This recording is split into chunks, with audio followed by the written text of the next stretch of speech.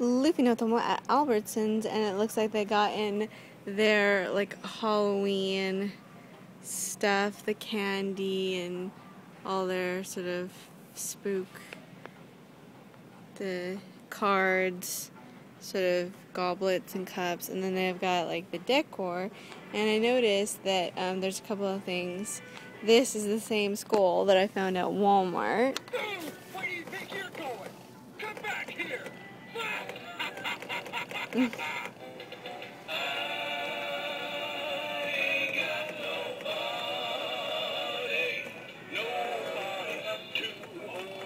I don't know what I think about it. It's kind of cute, but I'm not sure.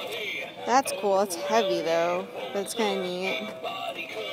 The witch boot is neat too.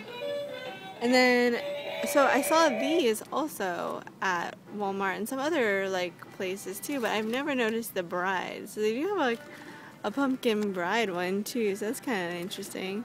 No pirates though, so that kind of is a bummer because I'm still looking for one of those pirate ones.